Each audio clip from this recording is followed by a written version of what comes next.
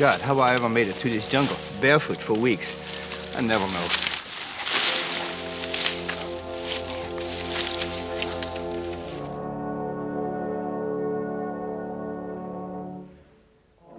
After 10 days, Dieter and Dwayne reached a river.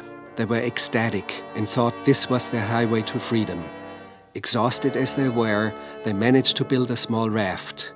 But there was a waterfall. They were sucked into the current and barely escaped death.